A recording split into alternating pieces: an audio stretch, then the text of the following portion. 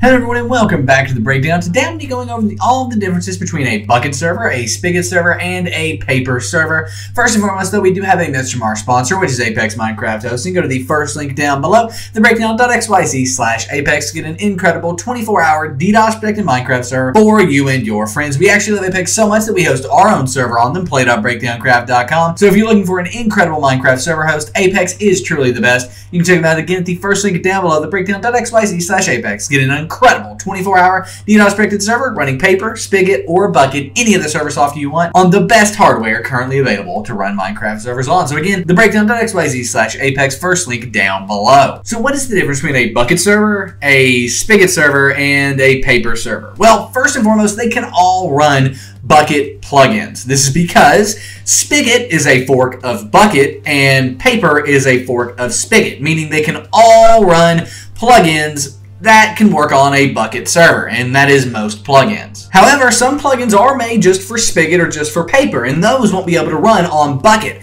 However, if you have a Spigot server, you'll be able to run any and all plugins that are made for Bukkit, and you'll be able to run any and all plugins that are made for Spigot. If you move on to a Paper server, you'll be able to run any plugins that work on all three, whether it's Bukkit, whether it's Spigot, or whether it's Paper. You should be able to run them without any problems on your server. Now, plugins aren't the only difference between these three distributions. I just wanted to kind of present up front how plugins work on them. Basically, Bukkit can only run Bukkit plugins, Spigot can run Spigot and Bukkit plugins, and Paper can run plugins for all three of them. However, these aren't the only differences. So first and foremost, Bukkit is the original Minecraft server hosting platform outside of like a vanilla server. It is what brought plugins to Minecraft. It allowed awesome plugins that we all know and love and use today, like World Edit, MCMMO, Essentials, Grief Prevention. All of these awesome plugins were made possible because of Bukkit and because Bukkit was created to be able to add in plugins to Minecraft. The problem is Bukkit is very, very inefficient. It isn't optimized really at all. It's very sluggish, very slow, and it really started to become a problem when Minecraft servers wanted to go from like 10 to 20 friends online to hundreds of thousands of players online in your server. So whenever you start to scale to these huge numbers, Bukkit just can't do it. And with that, Spigot was born. Spigot takes and optimizes the Bukkit code, making it more efficient, streamlining it, cleaning it up, and just making it all work a little bit better and a lot more efficiently. Spigot also works with bungee cord, allowing you to hook multiple servers together at one time. Let's say you run a network server like we do at play.breakdowncraft.com. Over there, we hook 3 servers together, a lobby server, a survival server, and a skyblock server using bungee cord. You can't do this with Bukkit. You have to be running a Spigot distribution or a Paper distribution to be able to do that. Spigot does allow for some additional features with some plugins, and some plugins don't work on Bukkit but will just work on Spigot. For example, World Edit has features that only work on Spigot plugins. If you try to do them on a Bukkit server, they just won't work.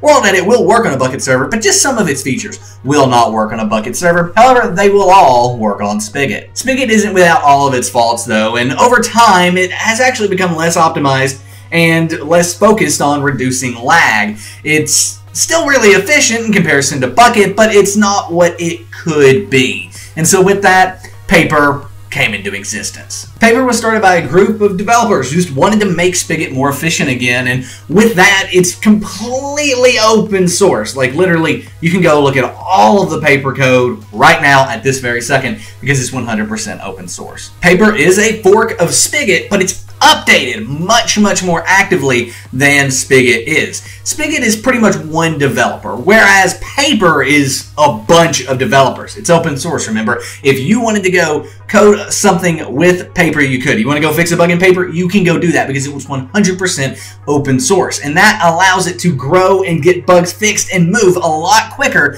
than Spigot does. The overall goal of Paper is to make Minecraft as lag-free as possible when it comes to a server experience. There are 113 servers out there, ours included, that would not exist if Paper didn't exist. It does that much towards lag reduction, towards improving server performance, and overall streamlining running a Minecraft server. Paper even adds back in async chunk loading, something that makes chunk loading so much more efficient on Minecraft servers, but was removed by Spigot a few versions ago. Now Paper says, we're going to do it, we're going to add it back in. They take the time to do it, and it does take time. It took them almost 3 months to get it up and running in 1.13.2, but they committed to it, and Paper does have async chunk loading in 1.13 when Spigot said, nope, we're not doing it. Overall though, what should you run? If you're wanting to start a Minecraft server, what should you run your server on? Well, the answer is pretty simple. If it's available, if it's updated, you should always, 100% of the time, run Paper. Again, Paper has an incredibly active development community, like over the top, with tons and tons of contributors constantly fixing bugs. Paper has some of the best independent developers Minecraft's ever seen working on it, and on top of that, I mean, they have stuff for everything: lag reduction,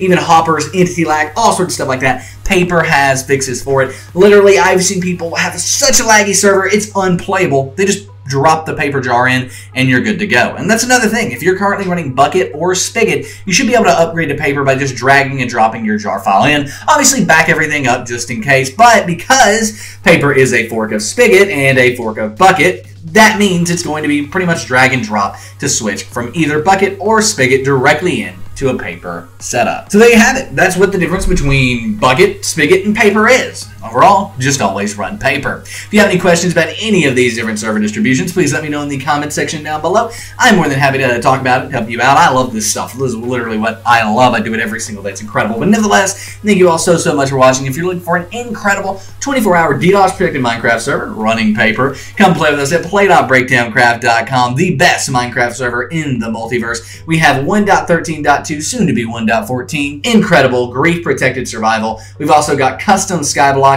the best around, over 100 players online, 24 hours a day. So come play with us. Play.breakdowncraft.com is the IP. Nevertheless, thank you so much for watching. Give this video a thumbs up. It helped you out. And if you want more incredible server-related videos, subscribe to the channel for them. My name is Nick. This has been The Breakdown. Thank you so much for watching, and I am out. Peace.